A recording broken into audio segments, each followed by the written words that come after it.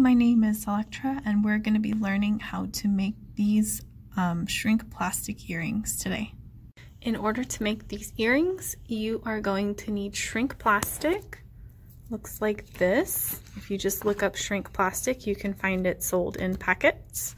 You will need Sharpies in order to draw the image that you want to turn into a piece of jewelry, some scissors, gold chain or whatever color chain you want, earring hooks that go in your ear, some hoops that will connect to the holes that you make, pliers that also have like a wire cutter element to it, and then it's not pictured here, but you will need like an oven or even a toaster oven will work, parchment paper in order to bake that on, and you also need a hole punch, so don't forget your hole punch. The nice thing about shrink plastic is you can pretty much do anything that you want.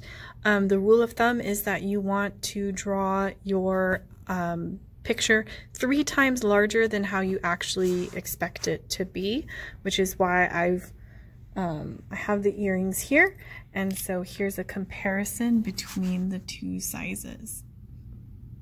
You need to make sure that before you bake your items that you use a hole punch to cut a hole into it, because the shrink plastic will shrink and become thicker and much harder, and you will be left with this, and there is no way that you will probably have anything that can punch a hole through this.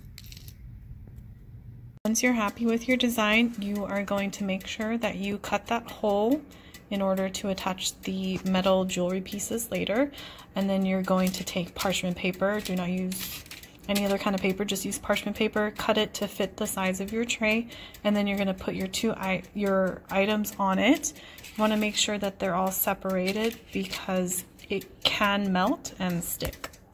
You need to set your temperature to between 300 and 350 degrees, and then it'll take less than a minute for your shrink plastic to shrink and become hard. Now I'm going to add the shrink plastic to the toaster oven. Make sure you have an oven mitt or something so that you can remove it when it's done.